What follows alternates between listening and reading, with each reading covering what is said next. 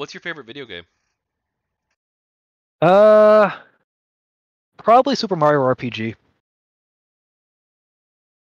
No, I don't think I've ever played that. Yeah, it was for a long time I was kind of behind the curve, like always playing like the last gen stuff. I remember buying that when Blockbuster was getting rid of it, and just kind of kept coming back to it, and just yeah, it was just like wasn't necessarily like Mario was okay, I guess, but the game had a good sense of humor, and like I was that was kind of like the first RPG I really sunk my teeth into. I tend to like those a lot now, and just music was fun. Just a lot of good memories of playing that back in what was that, sixth grade, I think. But yeah, a lot of good times with that one. Did you attend a GamerGate meetup? I did not. You talked about how these people were telling lies about your friends. You made some friends during Mhm. GamerGate, then I take it? Online, yes. I was at a con once, and just our schedules didn't line up, so we never got to meet. But we were like in the same building a couple of times. But I haven't met anyone that I've that I've met online through GamerGate in person. Do you have any thoughts on Vivian James or GamerGate related art projects? Always loved that design, and really wish that some of those video game projects panned out, because those looked like they would have been a lot of fun to play. Yeah, some of those looked really good. Like the Project Sock Just one looked pretty good. Yeah, and if you remember Shirtstorm, with the guy who landed a probe on a comet and got criticized for the bikini babe shirt he was wearing. Oh yes. Uh, the woman the one who designed that, Ellie Preisman, made a Vivian James hoodie, and I've actually got one of those. I'm pretty happy about that. I don't have to wear it because I want to get it stained, but I've got it. Oh, you could have worn it for the interview. I could have. You could have been on camera. Well, that's not going to Yeah. translate to the book, but still. We are live streaming now. If you, I'm not sure if you're aware. Yeah. I think I mentioned something. Yeah, I'm pretty sure I mentioned something. Yeah, you did. Okay, okay. Otherwise, that'd be like a really shitty behavior on my part. All right, nearing the end here. What was your All favorite right. moment during GamerGate? Mm, I'd probably have to say SPJ Airplay. That was, like a lot of stuff, like just that was one of the first that was probably the biggest event I was actually, like there, and like when it was happening, and just like that. I remember the build up, like the people getting ready to show up, like, and just I remember being like really excited for seeing that come in there, and then that was a big deal. So I was pretty excited watching that, and then just that bomb threat. It's like, you've got to be kidding me! I couldn't have, like, I wouldn't have been a big enough hack to write that. Yeah, and I'm sure you remember back then, but this was a big deal. Like everybody was talking about this upcoming thing. This was huge, and Yeah, I was I seemed like, I don't know, maybe other people didn't feel this way, but I sort of always knew that there was going to be a bomb threat, a fire alarm, something. I knew someone is going to do something. Whether it was yeah, anti-GamerGate or trolls or what, yeah. but it seemed like I no, there's no way I, they're going to let this happen. yeah. I was thinking, like the thought crossed my mind, like, no, they wouldn't. Like, you're kidding. No. Yeah, and then But yeah, I remember. God. Yeah, yeah, just yeah, the excitement, the build up, seeing the people coming in there, like, like yeah, it's like I still remember Apollo taking the stage there. That was a cool moment. Glad he's doing well, by the way. He is, he is. I just talked to him yesterday, Yeah, I think, or 2 days ago, sorry. yeah, Yeah, and I remember seeing SPJ Airplay, and I'm glad it happened.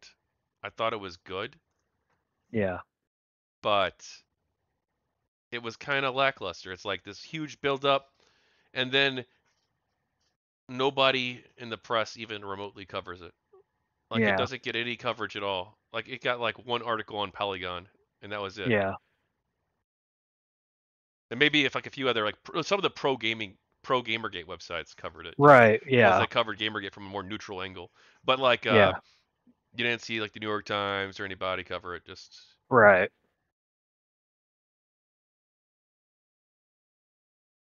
did was your trust in the media harmed because of GamerGate, or was it improved? Or I'd say it was pretty low to begin with, honestly, but just kind of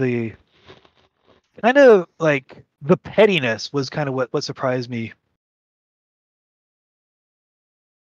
Where there was kind of like this sort of like with the gamers who are dead and a lot of stuff, like a lot of behavior that stemmed from that was there was this personal animus towards people who would dare question their ethics, that kind of thing, that kind of threw me because I kind of thought of journalists as more the jaded, flat out don't care anymore about like just write words on a page, I've seen it all before, and then find there is a passion, but not the way I was expecting. if you could Like have that aspect of describe me. if you could have changed one thing about GamerGate, what would it be? The name. I hate the gate suffix for scandals. Like Watergate was ages ago. Because I never liked. I think that's probably why I didn't look into it much in the first place. Was honestly the name, because there's just something about the gate thing that just kind of makes me groan a little, right? Like the art with like the two G's making a controller and stuff. We're cool all that, but never 100% sold on that name. What would you have personally done different during GamerGate? Probably gotten involved sooner. I felt like I missed out on a lot of the early stuff, like especially like some of the charity drives and stuff. Those I felt like I missed out on. Like I did. Like I remember that actually inspired me to be more charitable in general, just because like some of the people I met through GamerGate just talking about good cause, like, hey, I should donate to that. Just kind of felt like, oh, like I missed out on some of the big drives they did early on. Well, that's interesting because I was talking with somebody a couple of days ago. I don't think it was Paulo who said this. It was somebody else I interviewed, but they said that. Oh, I think it was Pocket Shop. They said that they wish they spent less time on GamerGate, and you kind of wish you spent more. Yeah, whereas it was a crazy time. It was maybe not like yeah, I probably like got more intense and involved at times, but I remember having like a lot of fun meeting a lot of people I enjoyed interacting with, and I getting to have spent more time with them before they were, well, in a lot of cases they were kicked off various platforms and stuff and all that such, or they just kind of burned out and left. Getting to know them like at their most passionate, I think would have been a lot of fun. Probably would have burned out myself. I don't know, but grass is always greener.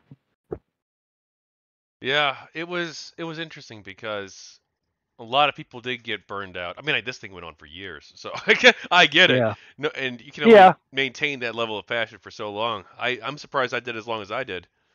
Um, Yeah. but yeah, it's and then of course like once people get burned out, they're like, man, I just wasted like 6,000 hours of my life on this stuff. Like, what have I done? Right. Yeah. But I mean, we did a lot of good stuff, so Yeah. I'm happy with it. I mean, I wish I did say with the Pucka Shop interview, I agreed. I said I wish I would have spent less time on it too, and that's true. Um, I wish I would have, I wish I would have interacted with it differently in like a healthier way, because Mm. I feel like I was trying to do everything. Yeah. I was involved in, I was like posting on like the like other I was literally I talk about Gamergate anywhere it was talked about pretty much. So I'd go on like Yeah. RPG Codex, the Face Punch forums, like I'd go on Space Battle, like all these MMO Champion, GameSpot, they all Yeah. ran their own like Gamergate communities Yeah. separate from like the mainstream forums and stuff. It's like I'd be on like Yeah. RPG Codex and talking to those people about Gamergate. I was like, these are the only posts I'm ever making on RPG Codex. Like, it's like, okay, all Yeah, right, maybe that's a bit much. Like, it was my life for a while there, and I feel like I, yeah, I wish I had a better balance with it, but I don't regret my involvement at all. We were yeah, good people. We did a lot of good things. We didn't get everything we wanted. We didn't get a lot of what we yeah, wanted, but we had a positive change on the world. I think that yeah, the torrential downpour stuff and the localization of games, I think we probably did have like a real impact there. yeah. Because if you remember, like Fire Emblem Fates and stuff like that was butchered to hell and back, Oh, and oh yeah, we don't see. At least I haven't seen. I don't play a lot of JRPGs, but it doesn't seem like anything on that scale is happening now. Like I'm sure that there's yeah, still stuff that gets censored in localization, but it's not yeah, anywhere on that level. yeah. Whereas I think that was also like the first time there'd been like a real like backlash against that kind of thing, where like there's kind of the nostalgia for the old like Final Fantasy VI or whatever one that was with like the you spoony bar and all that kind of stuff, where it kind of came more of a like no, we do actually want to have an experience kind of like it was originally intended. Yeah, for sure. Yeah. Well, then like apparently, like Ace Combat 3, I think it was like one of the most butchered games of all time back in like the Yeah. early 2000s, or was it? Yeah. What year was that? Let's see. Were they the North American version of the game? 2000. Okay. Well, it was released in Okay. Japan in '99, North America and Europe in 2000. But they took Okay. out like the entire story, and they Yeah. took out like half the missions, and it's literally the whole. They took out the whole story. So the Yeah. game is literally just like go fly around, blow shit up. Like in Japan, there's a whole story with multiple endings, Yeah. and there's like twice as many missions. And like, yeah, no, North America didn't get that at all, and that's a scandal, and it should be a scandal. Yeah. Let's say it's 10 years from now, and an online movement is looking to Gamergate, Black Lives Matter, and Occupy Wall Street for guidance for their movement. What advice do you have for them? Let's see. I guess hmm.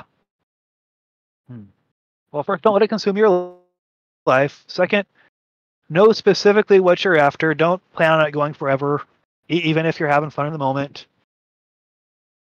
Try to find like-minded people. Like form like don't necessarily like be in there to fight enemies. Try to make friends. That's going to make things a lot better for the entire experience.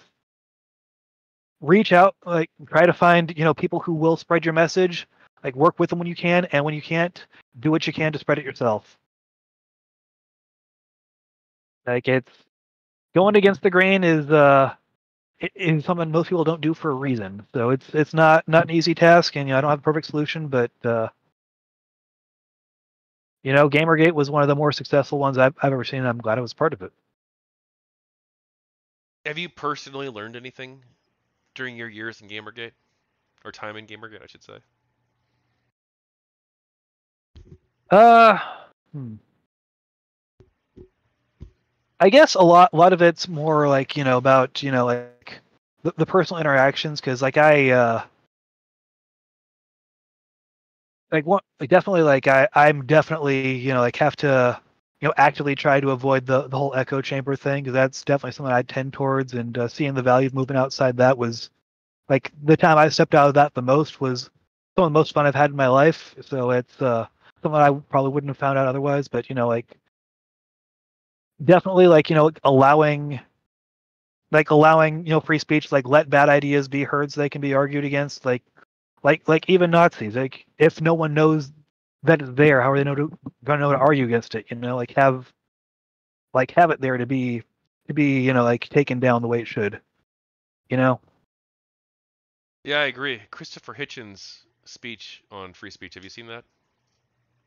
It's been a while. Oh, it's glorious. When you censor somebody, you're not just determining what they can or can't say. You're determining what you can or can't hear. Right. He has like a much more in-depth analysis than just that. But Right. Right. so you think Gamergate was pretty successful then, huh? Like like it didn't like revolutionize gaming journalism going forward, but in the sense that like it it it created such a change that like 9 years later people are still bringing it up in a way that like Occupy Wall Street was a much more visible movement, I'd say, because there's like much more of a boots on the ground kind of thing, but people don't bring it up as much anymore, despite there being like similar levels of passion.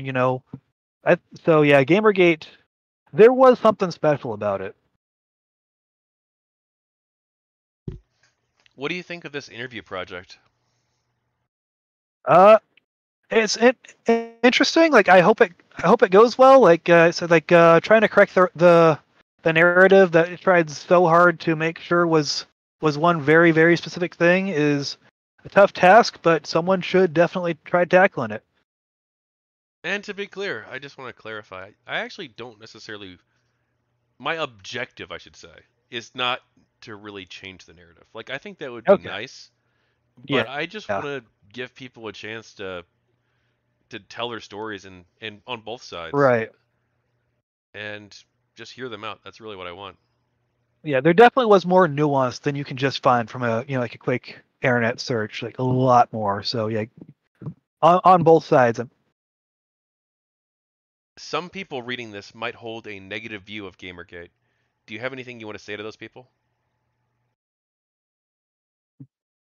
It's at the end of the day, it was just a bunch of people like very passionate about playing video games who wanted to stop people who were criticizing them from being able to enjoy their hobby. Like that's basically people who just wanted to have fun were antagonized, and they were antagonized so hard people are talking about it almost a decade later. Anything? Is we did not pick the fight. We did not pick the fight. That's an interesting phrasing. You feel like this was something that happened to us rather than something that we chose. Like for example, like the whole worrying about the whole like possible collusion and did Zoe Quinn actually like earn her awards and her positive press coverage, or was that something else?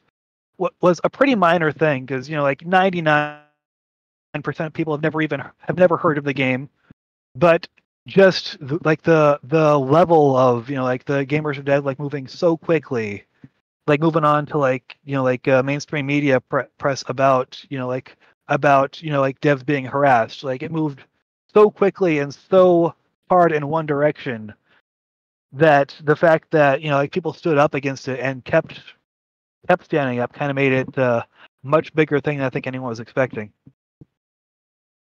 Is there anything else you want to talk about regarding Gamergate? Mm, I think that covers pretty much like all the main points I can think of. Cool. Well, hey, thanks for coming on. I know this was I mean, you got a mic just for this, right? Yep. That's Total awesome. total new to doing this. Yeah.